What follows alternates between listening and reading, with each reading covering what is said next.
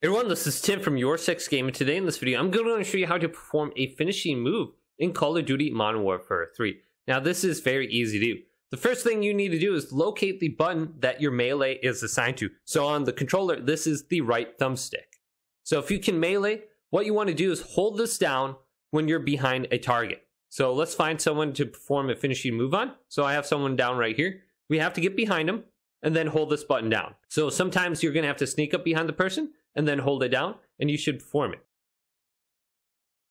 Alright, so I just went behind this person, and I performed the finishing move just like that. So you simply have to hold down your melee button when you're exactly behind the person. You can't be off to the side a little bit, you have to be exactly behind them.